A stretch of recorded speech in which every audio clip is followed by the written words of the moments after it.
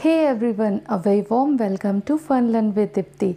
Today we are going to start the chapter Chemical Reaction and Equation, and this is for class 10th, and this is chapter number 1. In this chapter we will learn about what are chemical reaction and how to identify them. We will learn about what are chemical equation, how to write these chemical equation, and how to balance the chemical equation. Okay, what are the various types of chemical reaction, we will learn about them also, and what are redox reaction. Let's start. We see a lot of changes that are taking place around us. These changes can be classified as physical changes and chemical changes. We have already learned about these two changes in our previous classes. Let's try to recall it and try to understand the basic differences between these two changes. In physical changes, there can be change in shape and size, but no new substance is formed. On the other hand, new substances are formed in chemical changes with entirely new properties. Physical changes are easily reversible, whereas chemical changes are generally irreversible.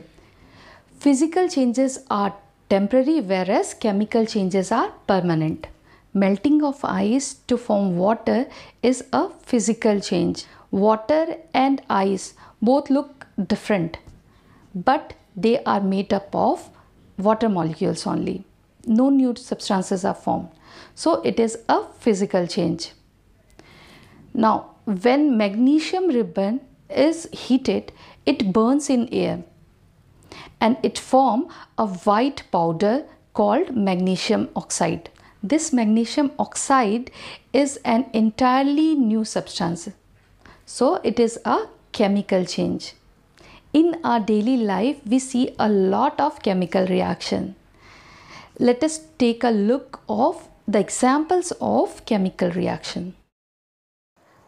Formation of curd from milk, cooking of food, digestion of food, respiration, fermentation of grapes, rusting of iron. So what is a chemical reaction? It is the process in which new substances with entirely new properties are formed. Some examples of chemical reaction are magnesium burns with oxygen to form magnesium oxide. So in this reaction, a new substance, magnesium oxide, is formed. Sodium reacts with chlorine to form sodium chloride. Sodium chloride is the new substance that is formed in this reaction. Hydrogen reacts with oxygen to form water. So water is that new substance which is formed in this reaction. So in all of these cases, new substances with entirely new properties are formed. Here you can see hydrogen is a gas and oxygen is also a gas, but H2O is liquid. Sodium metal reacts with chlorine, which is a poisonous gas, to form sodium chloride, which we eat every day. Here we can see that in chemical reaction, new substances are formed with entirely new property. But how we can know that a chemical reaction took place? Well, there are signs, or you can say the characteristics of chemical reactions. So what are these characteristics? Change in state, change in color, evolution of gas, change in temperature. These are the 4 characteristics, or you can say the signs of chemical reactions. When magnesium ribbon is burnt in oxygen, it converted into what? Magnesium oxide. So there is a chemical reaction that is happening here, but when we will write it in sentence, it will be quite long. So is there any shorter method? Yes, there is a shorter method or shorter form of this chemical reaction. Magnesium plus oxygen gives magnesium oxide. So this is called a word equation. Here magnesium and oxygen are the reactant and the new substance that is formed is the product. So what are reactants? Reactants are the substance that take part in chemical reaction. And what are product? The new substances that are formed as a result of chemical reaction are called product. We always write the reactant on the left hand side with plus sign between them, and we write the product on the right hand side with plus sign between them. If there are two products, then we write product 1 plus product 2, like that. And there is arrow in between reactant and product, and this arrow head points towards the product, showing the direction of the reaction. Now can you identify the reactant and the product in these equations?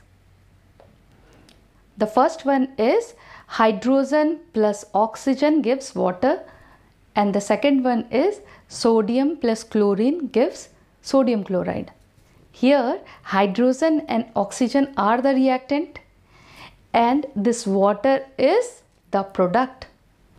Here sodium and chlorine are the reactant and sodium chloride is the product. These word equation can be written in even more shorter form, and for that we are going to use symbol and formulae. Now we will convert this word equation into chemical equation. So we are going to use the symbol for it, that is Mg, and here O. Is it correct? No, we are going to write O2. Why? Because we are going to write the molecular formula of the substances. Okay, so it will give what? Magnesium oxide, and the formula for it is MgO. The next one, hydrogen plus oxygen gives water.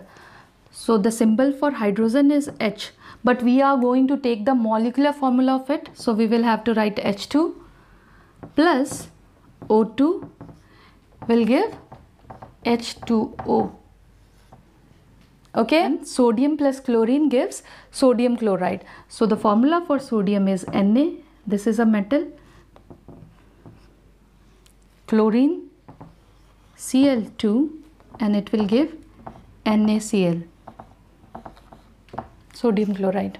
Okay, so is it completely correct? No, it's not. We will have to balance these equations, and we will learn how to balance chemical equation in our next video. Keep watching my video, and if you like this video, please hit the like button, subscribe to my channel and share it with your friends. Thanks for watching.